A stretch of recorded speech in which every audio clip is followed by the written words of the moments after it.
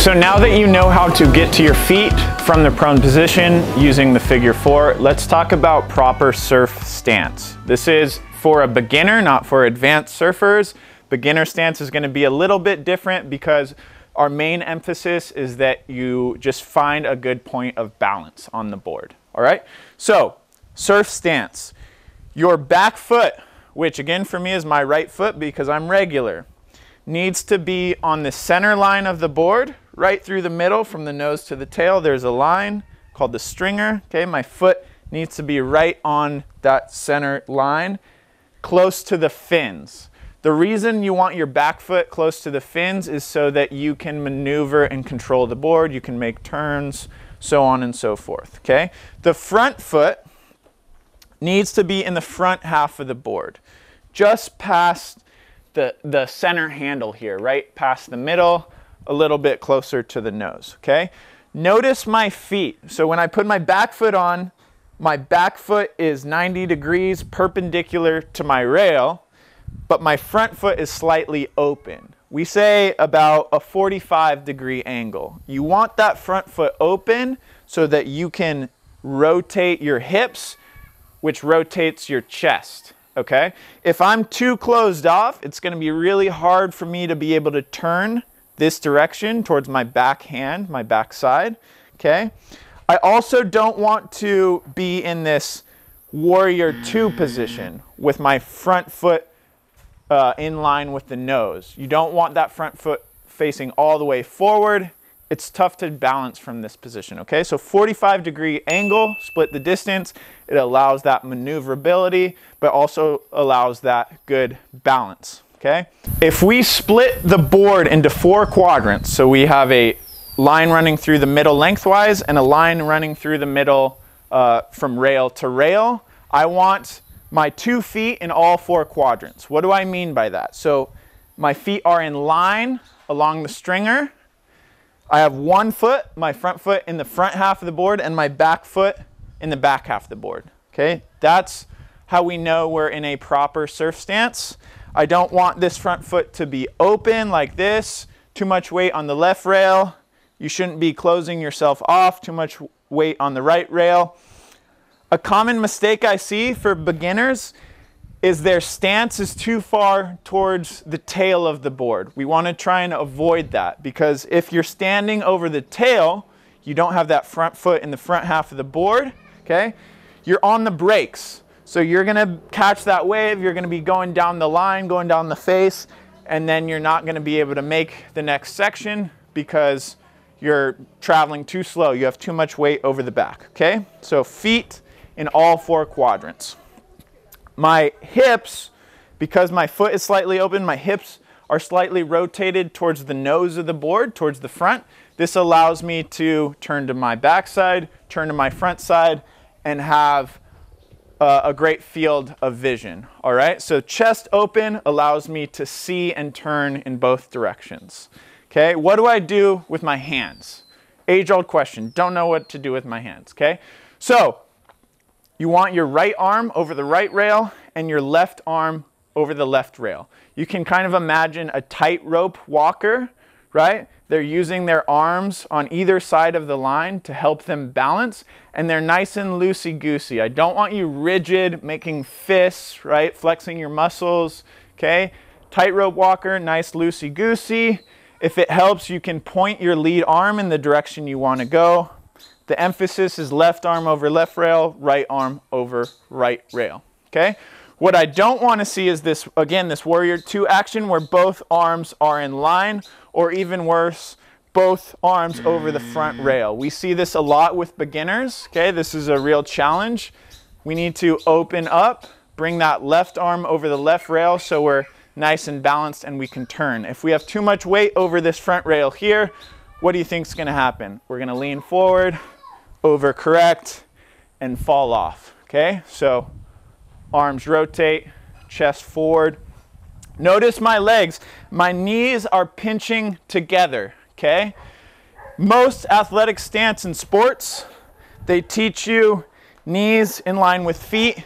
Knees are centered. Okay, in surfing, especially if you're an advanced surfer making these steep turns and maneuvers, you're gonna bring your knees in. If you're a beginner, you don't necessarily have to knock your knees like I am, but you definitely don't want what we call this poo-poo stance, where the knees are out wide and the butt is low.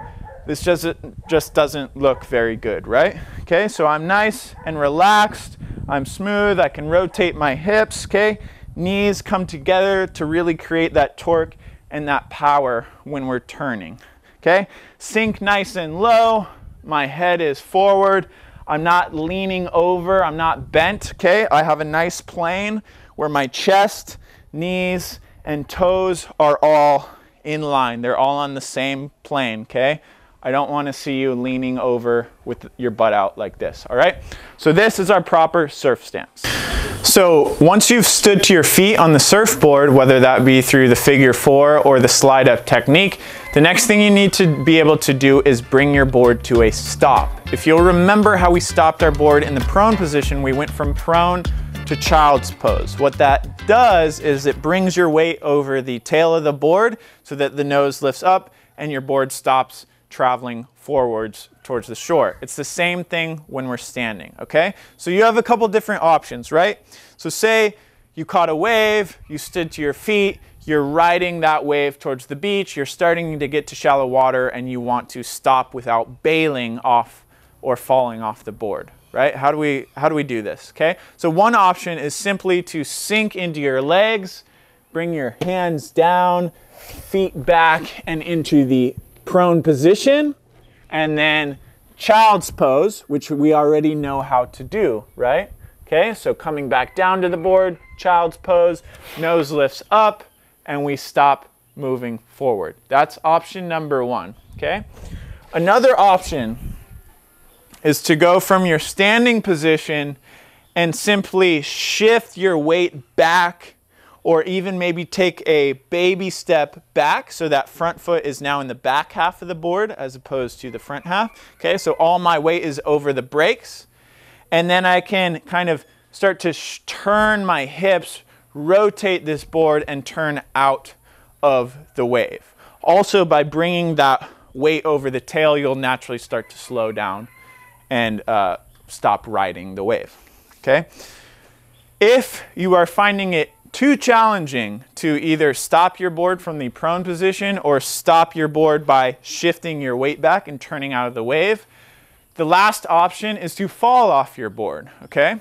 When you fall off your board, you want to make sure you're not diving into the water because the water's probably going to be shallow and you could hit your head, right? So don't dive off.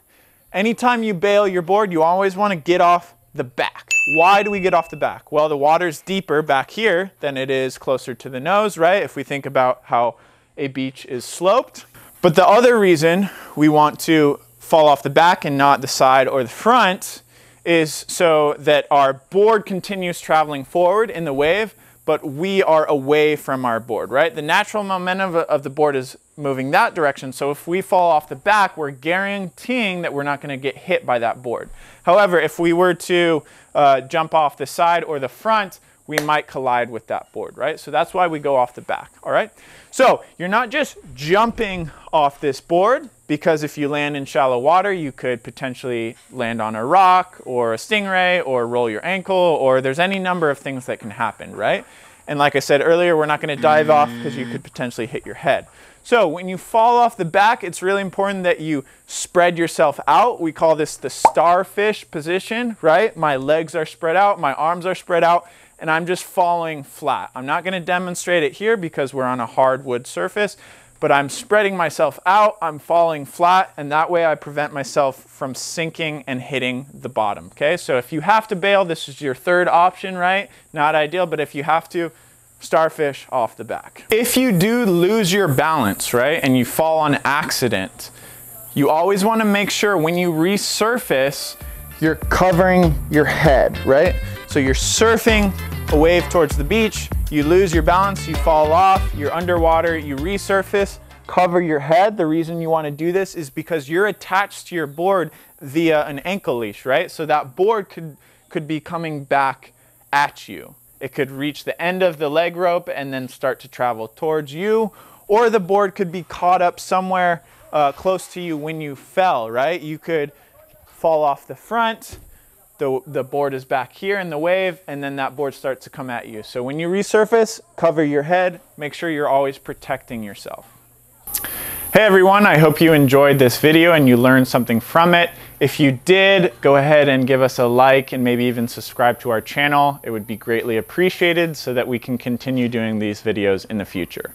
Also, make sure to check out our next video in the series where I'll be talking about how to speed up, slow down, turn front side, and turn back side.